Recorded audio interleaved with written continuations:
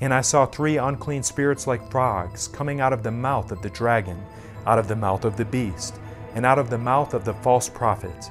We know the identity of the beast, which is the Roman Catholic Church system. The dragon represents Satan. The false prophet represents apostate Protestant America, which will unite with the dragon and the beast in deceiving the world. The unholy coalition of the Church, Catholicism, the state, the USA, along with apostate Protestantism, and spiritualism, the dragon, will form what is known in the Bible as Babylon the Great. As we see the Pope rolling out his Laudato Si action platform, we can see spiritualism in the form of eco-spirituality being a big part of this deception.